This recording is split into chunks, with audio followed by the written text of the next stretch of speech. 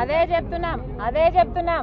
చెప్తున్నాం మేము కూడా దాడులు తప్పవని మళ్ళీ బెదిరిస్తున్నారు. పోలీసు వాళ్ళకి ఇప్పుడే హెచ్చరిస్తున్నాము. మా మీద దాడులు చేయడానికి టీఆర్ఎస్ పార్టీ వాళ్ళు సంసిద్ధమయ్యారు. మా మీద దాడులు చేయడానికి వాళ్ళు ఏ మాత్రం వెనుకాడరు. మా పాదయాత్ర రేపు మొదలు కాబోతుంది. పోలీసు వాళ్ళు మమ్మల్ని కాపాడాల్సిన బాధ్యత, లా అండ్ ఆర్డర్ కంట్రోల్ చేయాల్సిన బాధ్యత పోలీసులకు ఉంది. అవసరమైతే ఏ రూట్ లో అయితే పాదయాత్ర చేస్తున్నామో, ఏ కాన్స్టిట్యుయెన్సీలలో అయితే పాదయాత్ర చేస్తున్నామో ఆ కాన్స్టిట్యుయెన్సీలలో ఎవరైతే గోలా చేయాలనుకుంటున్నారో, ఎవరైతే దాడులు చేయాలనుకుంటున్నారో వాళ్ళని ముందే అదుపులోకి తీసుకోవాలి పోలీస్ డిపార్ట్మెంట్. నాకేమైనా జరిగినా, నా మనుషులకు ఏమైనా జరిగినా దీని పూర్తి బాధ్యత కేసీఆర్ గారిదే. మేము సుప్రీంకోర్టు జడ్జికి, హైకోర్టు జడ్జికి కూడా రాయబోతున్నాము. ఇక్కడ జరుగుతున్న పరిణామాలు, ఇక్కడ జరుగుతున్న అన్యాయాలు ఏమిటి అనేది ప్రతి ఒక్కరికి తెలియాల్సిన అవసరం ఉంది. ఇది ప్రజాస్వామ్యం అవునా కాదా అని మేము అడుగుతున్నాం. ఈరోజు ఆఫ్ఘనిస్తాన్ లాగా మారింది తెలంగాణ. కేసీఆర్ గారు ఒక తాలిబాన్ అధ్యక్షుడిలాగా మారారు. కేసీఆర్ గారు తాలిబాన్ ఆర్మీకి, అంటే కేసీఆర్ గారి పార్టీలో ఉన్న వాళ్ళంతా ఉద్యమకారులందరినీ తరిమేసి ఇప్పుడు ఉన్న స్వార్థపరులంతా, నాయకులు, కేడర్ అంతా గూండా లాగానే తయారయ్యారు. వీళ్ళు తాలిబాన్లు కాదా? అసలు వీళ్ళు చేసిన వ్యాఖ్యలు చూడండి. నల్లిలాగా నలిపేస్తాము, నువ్వు కాలు బయటికి ఎలా పెడతావో చూస్తాము, మేము బలి తీసుకుంటాము, ఇలాంటి మాటలు తాలిబాన్లు మాట్లాడకపోతే ఎవరు మాట్లాడతారు? ఈ తాలిబాన్ల మాటలు కాదా? ఇవి తాలిబాన్ల మాటలు కాదా? ఇవి తాలిబాన్ల మాటలే, ఇవి తాలిబాన్ల మాటలే. వీళ్ళు తాలిబాన్లే. కేసీఆర్ పార్టీలో ఉన్నదంతా Taliban సైన్యమే.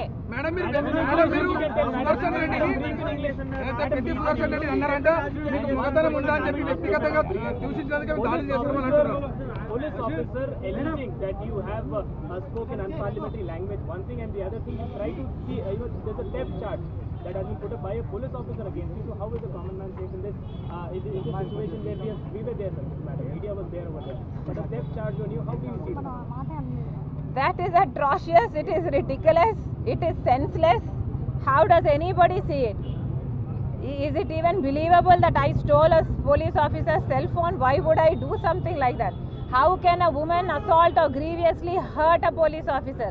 All these sections were slapped upon me only for the remand, only asking for remand, only so I will not get the bail, so I will remain in the jail, so my padayatra can be thwarted. That's the only intention of the government.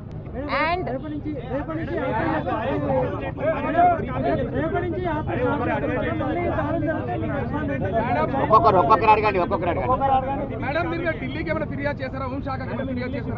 చేస్తాం. హోంశాఖ చేయడమే కాదు, supreme court జడ్జిలకు, high court జడ్జిలకు కూడా రాస్తున్నాం.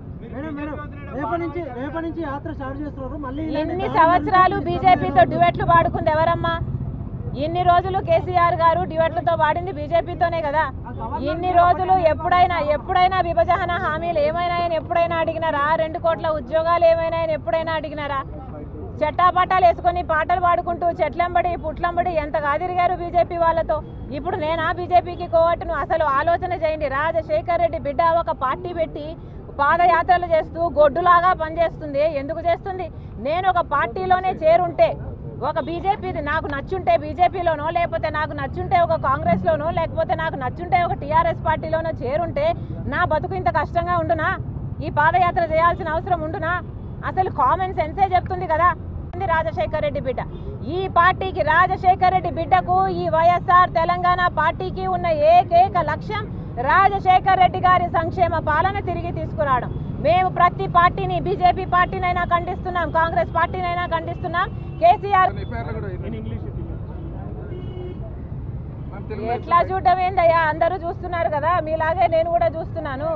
దేశాన్ని లూటీ, రాష్ట్రాన్ని లూటీ చేశారు అని నేను ఎందుకు చెప్తున్నాను? లిక్కర్ అని ఒకరు, పేకాట్ అని ఒకరు, రియల్ ఎస్టేట్ అని ఒకరు, కాంట్రాక్ట్లని ఒకరు, దోచుకోవడమే పనిగా పెట్టుకున్నారు కదా. పందికొక్కుల్లాగా మన రాష్ట్రాన్ని దోచుకున్నారు కదా.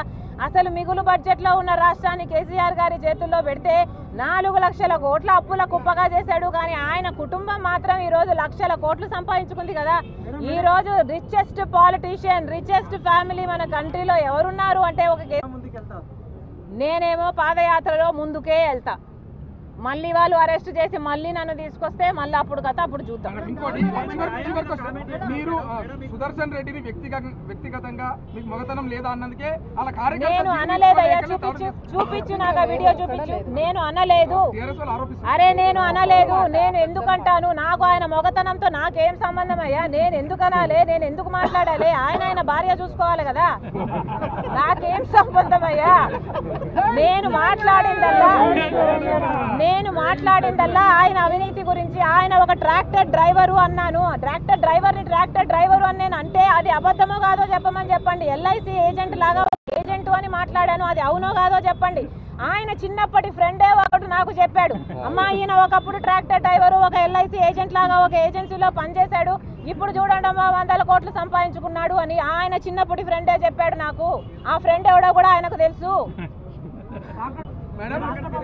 ఇప్పుడు ఎట్లా చేస్తారు దాడులు? జరిగే దాడులకు ప్రభుత్వం మేకప్ వేసుకోవడం నేర్చుకోమని చెప్పండి వాళ్ళకి.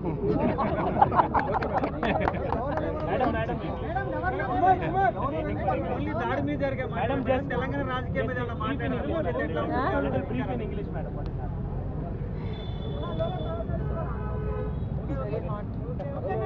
Okay, madam. Only one question in English. Delhi liquor. Jai Sharmila.